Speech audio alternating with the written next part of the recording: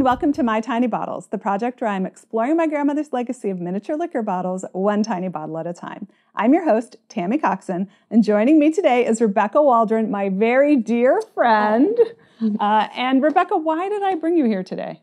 I believe I am here because I am a spirits buyer for a large local grocery store chain, and I buy and sell a lot of tequila. And I have heard, you have told me that you sell and buy a lot of it in miniature bottles. Absolutely. It's definitely a growing segment of our spirits portfolio is the 50 mLs. That is really fascinating to me. I guess I can kind of get it, right? Because as a person who likes to try a lot of different things, sometimes I'll look for minis so I can taste test. Right.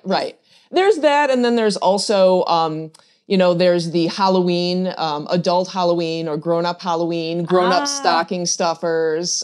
So there's a lot of ways that you can kind of market and sell. Yeah, is there like a time flow? Are there ebbs and flows, like times of the year where you sell more minis? And definitely around the holidays. Okay, but right, the stocking stuffing thing. Oh, that's fascinating. Well, the mini I've brought you to taste today is, of course, Jose Cuervo Especial. This bottle, as best as I can determine, is somewhere from 1989 to 1996. So were you drinking any? Let's just say I was in college during that time frame. Oh, so much too young to drink. Much too young. However, I do believe I may have experienced some Cuervo during that time period. Okay, well, it's not a very enticing bottle for a lot of reasons, and I talk about that at mytinybottles.com about how this tequila was made, that it's a mixto tequila. But the other kind of strike against it, there are a lot of strikes, but the other strike against it is, of course, that it is a half-empty plastic bottle. And nobody's drunk this before. It's just a factor of evaporation that happens. So I don't actually know. I've tasted liqueurs from plastic bottles before, and they'd had a lot of evaporation of the alcohol. So what was left was mostly the sweet. This was 40% ABV when it started, so I really have no idea what it'll be now. So I propose we just dive in. Why not? Taste this one, and then we can talk a little bit more about minis later. All right. Give me a glass. All right. Here's the crack. Oh, there it goes. Definitely sealed. Just like college. All right. I'm going to save a little of this in case we want to go back for seconds. Oh, yeah. All right. Okay. So tequila, an agave spirit. Not a lot of nose. No, I smell more neutral spirit than that distinctive tequila smell that you would get for Jose Cuervo. And I think this kind of makes sense with the old bottles because the volatiles evaporate, right? So the aromatic elements blow off through those. Wow. I smell kind of like the caramel coloring a little bit. Maybe, yeah. That's where the color comes from. Wow, really not a lot here at all. All right. It's not as off-putting as I thought it would be at first. We'll see how it tastes. Cheers. Still alcohol there. Oh, yeah. There's still, I didn't expect it to be that, there's a sweetness to it almost. And that doesn't surprise me because that will have concentrated. Okay, yeah. So the sugars definitely will have concentrated, but it doesn't taste as artificially sweet as some modern bad tequilas. I have to say, this is way better than I expected. It's actually kind of tasty. I mean, yeah, it's not horrible. It doesn't make my stomach turn. I mean, I think it's actively better than not horrible. Yeah. Wow, who knows? Pleasant surprises are the best surprises. All right. Yeah. I mean, it's actually got some nice agave character. Yeah. When I sip it. Definitely a little bit sweeter than we would expect. And of course, the really interesting thing here is to compare it to the modern day one and see how it has evolved. So yeah, remember which one is the old and which one is the new. Got that nailed over here. And all right, so let's see. So this is also in a plastic bottle. It is different shape.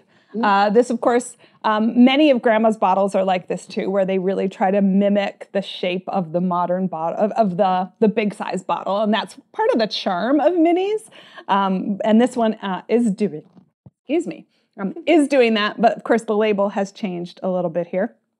All right, so It is a different kind of plastic. This one kind of is more rigid, Right. and this one's a little bit more flexible. The pandemic did change, like sometimes with bottles being in and out of stock based on availability of plastic. So, And I also just wonder if that's like an evolution in Of course, technology yeah. over time. And now we're, so maybe these are less prone to evaporation than the 30-year-old and 40-year-old ones. All right. all right.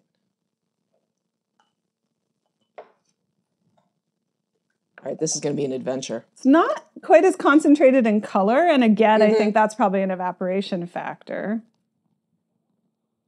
I would say this one's not super aromatic either.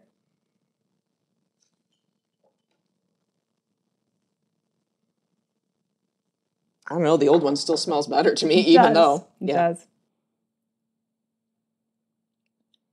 Yep, that's got that thing I don't like about Cuervo. Right? It's not bad on the finish, but...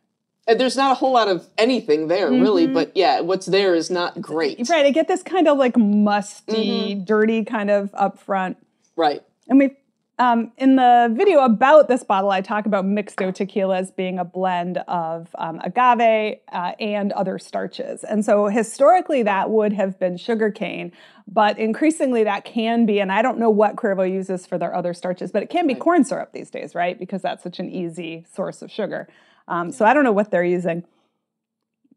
It's definitely not as agave forward. This probably is still only 51%. I mean, I don't think there'd be any reason that it would be higher than 51% agave, but maybe different starches. I don't know. It's not as sweet, but then again, that's that concentration from evaporation.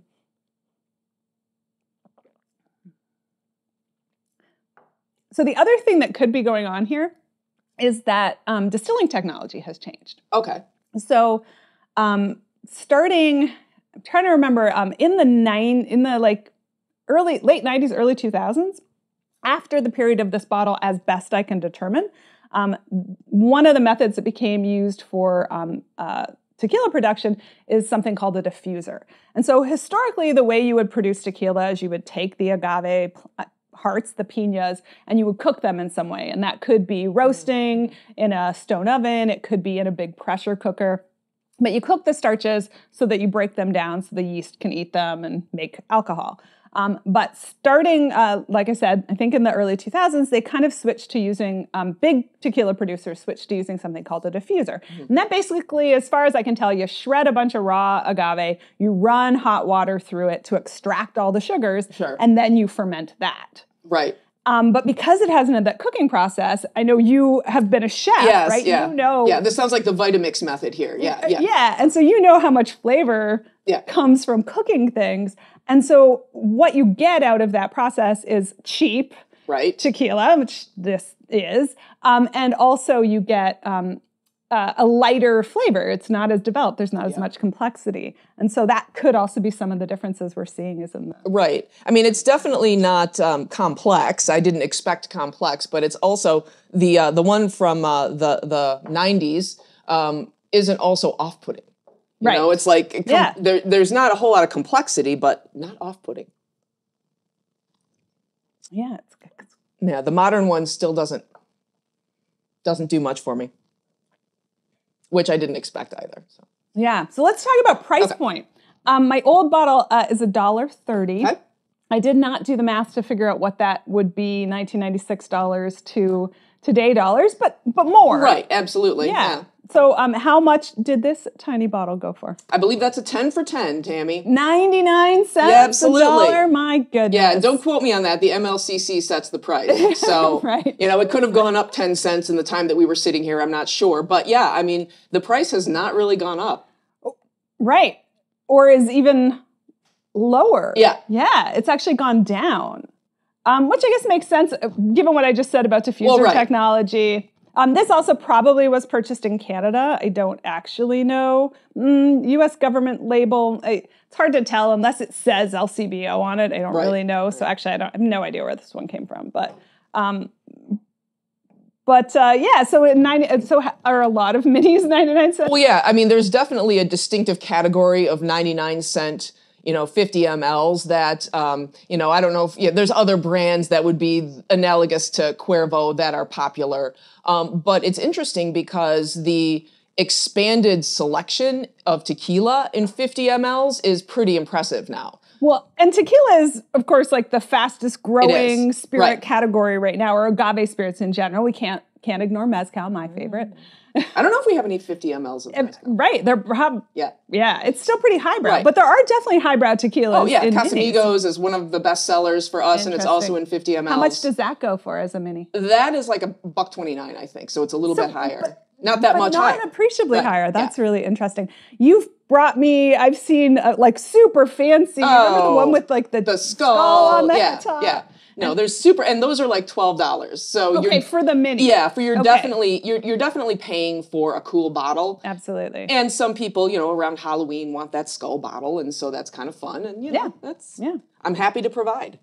All right. But yeah, Cuervo is the great equalizer. It's just been steady Eddie all the way. And we should say, they do make some better Cuervos. They do. Where the brand does make 100% agave tequila. So we don't want to be too mean to Cuervo. No, I don't want to be a hater. I don't want to hate on Cuervo. But yeah, if you've only ever been drinking mixto tequilas, get yourself some 100% agave and give that a go.